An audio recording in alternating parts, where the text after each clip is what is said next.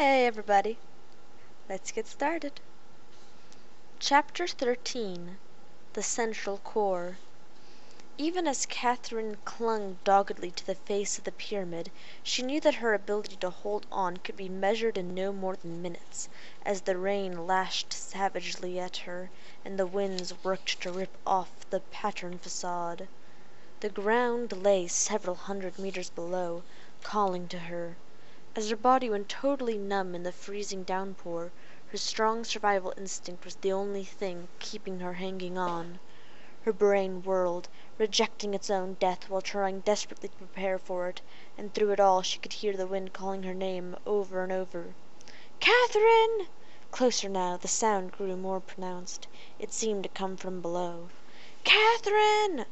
For the first time since she'd begun her climb, she risked to look downward, in the direction of the sound. She blinked through the icy water that streamed down her face, only to see an apparition, a gray mass moving quickly up the face below her, proof that her mind was already gone. "Catherine, hang on, I'm coming!"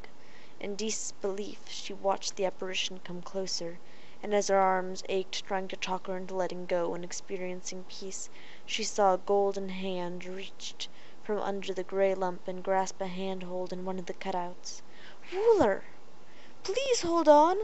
I can't!" she called back, surprised to hear the hysteria in her own voice, and as if to reinforce the idea, her left hand lost its grip, her arm falling away from the building, the added pressure sending cramping pain through her right arm, still lodged in the hole. The robot below hurried his pace. The wind, getting beneath the tarp he wore to protect himself from the rain, pulled it away from his body to float like a huge prehistoric bird. "Please," she called weakly, her right arm ready to give out. "Hold on! Please hold on!" The urgency in his voice astounded her, giving her an extra ounce of courage, a few more seconds when seconds are everything, and as she felt her hand slip away for good and all.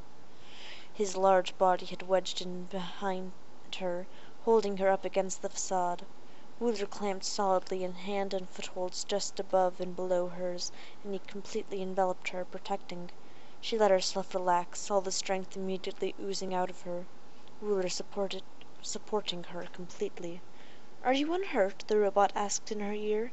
I think so," she answered in a small voice. "What happens now?" "We can only wait," Wooler said, his voice sounding somehow ragged. "An old earth proverb says, 'Patience is a bitter plant, but it has sweet fruit.' Survival will be our fruit, friend Catherine." "Friend Wooler," she responded, tears mixing with the cold rain on her face. "I want to thank you for coming up here for me." But Wooler didn't answer. The supervisors as a group stood behind the gateway excavator that Derek and Avernus operated. Neither helping nor hindering, they simply took it all in, no doubt unable to appreciate the thought processes that had led the big robot to pull the machine away from his mining crews and the replication labors, to put it to work simply clearing a path for something that, at this point, was no more than mere potential. Derek had seen excavators like these before. On the asteroid when he had first awakened to find he had no identity, the robots had used identical machines to cut out the guts of the asteroid in their search for the key to perihelion. The gate was a marvel, for it demolished and rebuilt at the same time. Derek sat with Avernus as the two cabin control panels, watching the boom arms cutting into rock face at nearly 100 feet distance. One of the boom arms bore rotary grinders, the other microwave lasers that tore frantically at the core of the planet, chewing it up as it went. There were numerous conveyors and pulleys for the removal and scanning of potential salvage material, but none of these were in use right now.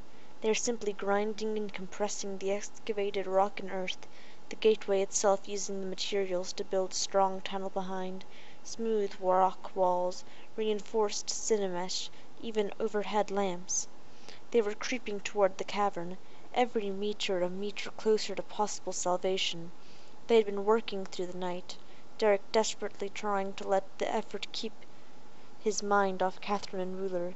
It wasn't working. There had been no word of them since before the storm had begun nearly 10 hours ago. Had they been alive he would have heard by now. There was always the chance that Catherine had retrieved the key and left, perhaps wading out the rain in the grey void of perihelion, or perhaps finding her way to another place, but that didn't explain Wooler's absence. During the grueling hours spent working the gateway, Avernus and Derek had conversed very little, both, apparently, lost in their own thoughts.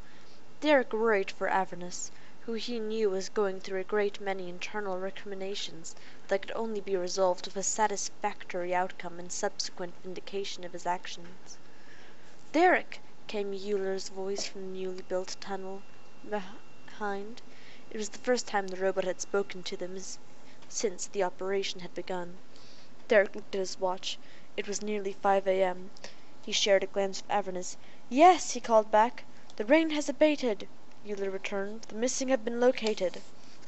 Derek resisted the urge to jump from the controls and charge out of there. He still had work to do. He looked at Avernus. "What now?" "Now we will see," the robot said. "We must locate the core and reprogram." "Should I leave you here to continue operations and go with someone else to the core?" "No," Avernus said with authority. "I am supervisor of the underground and I know my way around it. I also must know the outcome. Can you understand that?" Derek reached out and punched off the control board, stopping new digging and bringing all operants to the standby position. "You bet I can understand it. Let's go!" They moved out of the gateway, squeezing past stacked up cylinders to join the other supervisors in the tunnel behind. It was the first time Derek had looked back at their handiwork. The tunnel he and Avernus had made stretched several hundred yards behind them, nearly as far as he could see. "Where are Catherine and Wooler?" he asked. "Are they all right?" "No one knows," Rydberg said. "They are clinging to the side of the compass tower, nearly 100 meters above the surface, but they have not responded to the voice communication, nor have they attempted to come down." Derek's heart sank. They'd been out all night in the rain. It looked bad. "Are rescue operations underway?" he asked. "Utility robots are now scaling the tower to determine the extent of the problem for emergency disposition," Euler said. "The central core," Avernus said to Dante. "Tell me where it is right now." "Tell me honestly, Euler," Derek said. "Will my presence at the tower facilitate the rescue operation?" "Tower rescue has always been part of our basic program for reasons no one can fathom," the robot said. "Standard operating procedure has already been initiated. You could only hinder the operation." "Good," Derek said. Of course tower rescue is standard. The overseer had worried that, should the trapdoor to the office below become jammed, he would be caught on the tower, unable to get down. The almighty overseer didn't mind letting everyone else twist slowly in the wind, but he wasn't going to let himself be uncomfortable on the tower. Dante stood up from the terminal in his tram car. "The central core is in Quadrant 2, Tunnel D24, moving to the north." Avernus nodded and looked at Derek. "We must hurry," he said, "lest all our work be in vain." "Work is already in vain," Waldauer said to Avernus. "Because of your unauthorized impoundment of the gateway excavator, the on-hand raw iron consignments have dropped dangerously low. Within an hour, replication efforts will begin falling behind schedule." The big robot simply hung his head, looking at the floor. "I pose a question to you all," Derek said. "If Avernus and I are able to get to the core and reprogram to halt the replication, will our work already done here enable us to dig the rest of the way through the cavern before tonight's rain?" "Barring work stoppage and machinery malfunction," Euler said, "we should just be able to make it. This, of course, is all hypothetical." Derek just looked at them. There was no satisfaction to be gained from arguing at this point. It was time to deliver the goods. "Where's the data from my blood sample?" he asked. Orion stepped forward and handed him a mini-disc. "Everything you asked for is in here," he said. "Thanks," Derek said, taking the disc and putting it in his breast pocket. "Now listen. We're going to the central core. As soon as we reprogram, we'll need you to begin work here again, immediately, so that no time is lost." Orion took a step toward the gateway. "It is now too late to move the excavator back to the iron mine and pick up our failed operation there, so I see no reason why the digging here shouldn't continue in your absence. There is no longer anything to lose. I will continue work here, even as you approach the central core." "No," Euler said. "Will you now violate your programming and perhaps the laws?" "The programming is already shattered," Orion said, moving into the innards of the gateway. "There is no putting it back together now." Derek smiled broadly as he heard the standby board being brought to full ready by Orion. He walked over to Dante. "We'll need your tram," he said. "Now." The fever had come on strong, and along with it, hallucinations. Catherine's world was a nightmare of water, a world of water always threatening to pull her downward, and through it all, Derek/David, Derek David, his face smiling evilly and becoming mechanical even as she watched, metamorphosizing from human to robot and back again, over and over.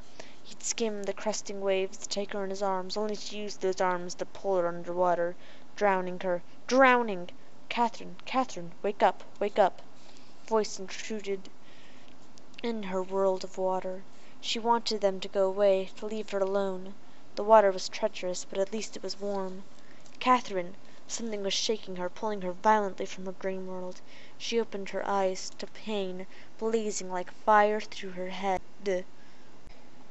It was daytime, early morning. A utility robot was staring at her around the protective branch of Wooler's arm. "Cold," she rasped, teeth chattering. "So cold." A light flared above her and to the left, a light raining sparks. She squinted. Welders were using laser torches to cut Wooler's pincers off the facade where they were locked tight. Above the welder she could see mechanical pulleys magnetically clamped to the side of the structure, city material ropes dangling. "We are cutting you free," the robot said. "A net and stretcher have been strung just below you. You are safe now." "Cold," she rasped again. "We will warm you. We will get you medical attention." And through the haze that was her mind, she felt the reassuring firmness of Wooler's body protecting her, always protecting her. "Wooler," she said loudly. "We're safe, Wooler." "Supervisor Wooler is non-operational," the utility said. Even through the hurt and delirium she was racked by waves of shame. That this robot would give his life for her, after the way she'd acted, was more than she could bear. She felt his weight behind her give. Then hands were lifting both of them onto the stretchers pulled up tight below. She felt the morning sun on her face, a sun that Wooler would never experience again, and rather than dwell on the unpleasant results of its own selfishness, her mind once more retreated into the blissful haze of unconsciousness. "Would you have?" Avernus asked him as they pushed the tram down tunnel D24, heading north. "Would I have what?" Derek replied. The tunnel walls rushed past, red lights zipping overhead at 2-second intervals. "Would you have let the robots die if I hadn't agreed to help you dig the tunnel?" "No," Derek said. "I wouldn't have done anything like that. I just wanted to talk some sense into you." "You lied to me." "I lied to save you," Derek said. "Remember our discussion about lying in the compass tower? I created a different reality, a hypothetical reality, to force you into a different line of thought." "You lied to me." "Yes. I do not know if I'll ever really understand that," Avernus said, subtly telling Derek that their friendship would be forever strained.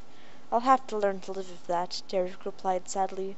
"Sometimes the right thing isn't always the best thing. I'm sorry if I hurt you." "Hurt is not a term I understand," the robot replied. "No," Derek said, turning to fiddle with the terminal Dante had left in the back. "It's a term I relate to." Derek had used the terminal to contact the city's hastily organized medical facility, trying for information on Catherine and Wooler. He and Avernus had left quadrant number 4 and traveled through the city to number 2, going underground again at that point. Tunnel D24 was one of the more distant shafts, drilled as an oil exploration point for the plastics operation. A pipeline churned loudly, attached to the tunnel ceiling above their heads. "They've gotten Catherine and Wooler down from the tower," he said, wishing his fingers moved as well as Dante's over the keyboard. "Are they well?" "Catherine is suffering from shock and exposure," Derek said excitedly. "She's being treated now. The prognosis is good. Wooler is he turned sadly to Avernus. "Wooler is dead." "Look!" the robot called, pointing ahead. Farther along the tunnel they were rapidly closing on a moving area of light. It was perhaps 6 meters long, and just tall enough to miss the overhanging lights. "The central core," Avernus said, braking heavily, the tram skidding to a halt. "What are you doing?" Derek asked. "It's getting away." "It'll be faster now on foot," Avernus said. Not for me, Derek replied. I can't run fast enough to... Climb on my back, the robot ordered. Quickly. While the huge robot was still sitting, Derek stood and climbed onto his broad back, putting his hands around Avernus's head, the robot locking an arm behind him, holding Derek on tightly. Then Avernus jumped from the cart and began a headlong charge down the tunnel, moving faster than Derek realized was possible. Tunnel segments flew by in a blur as the moving core grew larger and larger in their vision. They caught it quickly, and Avernus slowed his pace to match the speed of the core. Its outer surface was transparent, plastic of some kind, and very thick. Like a transparent eggshell, it contained the complex workings of a sophisticated operating machine. In the rear was a platform of steps leading up to a sliding door. Avernus jumped, catching the stairs and climbing on. He brought his arm around, gently lifting Derek off to stand before the door. Go on, he said. Go in. Only one at a time can pass through. Derek slid open the door by hand and walked in to find himself in the transparent chamber.